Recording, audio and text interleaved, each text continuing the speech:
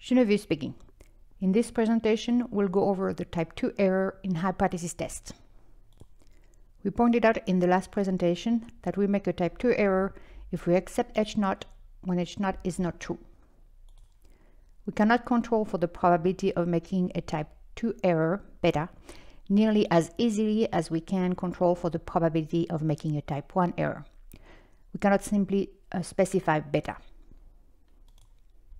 Alpha, the probability of making a type 1 error, corresponds to the probability that x bar, our sample mean, will take such low values when our population mean is mu0.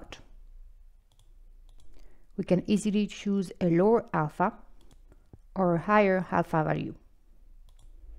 When the probability of making a type 1 error, rejecting H0 when we shouldn't if the population mean is mu0, when that probability of making a type 1 error is alpha, the probability of accepting H0 when we shouldn't, if the population mean is mu b instead, not mu0, that probability of making a type 2 error is beta. The thing is, if the population mean is not mu0, it's not necessarily mu b. It could be mu a, which gives us a smaller beta. Or it could be mu c, which gives us a higher beta. It could be any other mu value and corresponding beta value for that matter. That is why we say if we do not reject H0, we cannot accept H0 because we are unsure about how confident we will be doing that.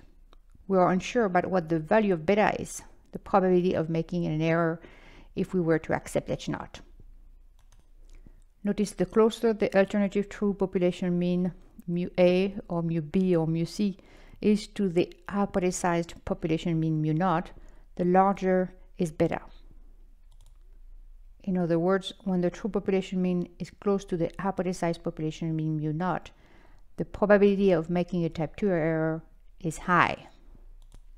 Or, as the alternative true population mean mu c or mu b or mu a, so going the other direction, decreases to values farther below the hypothesized population mean mu0, the probability of making a type 2 error diminishes.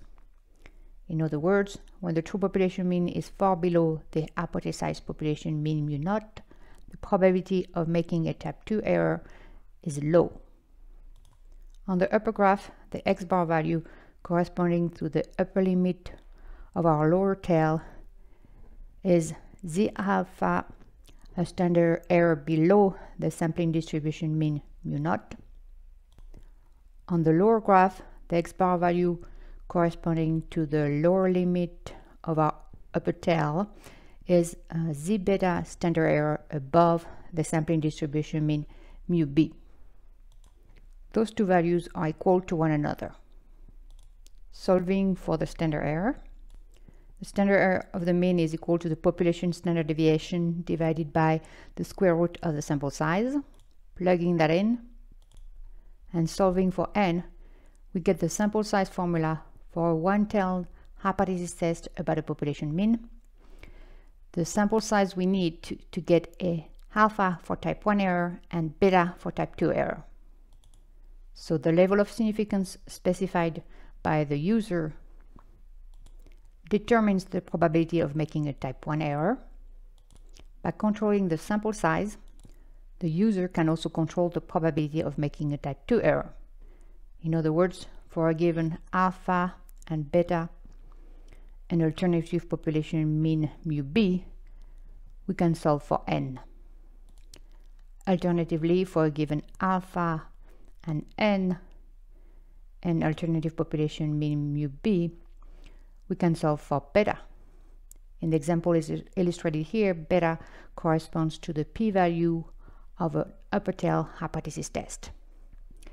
And this concludes our presentation on type 2 error.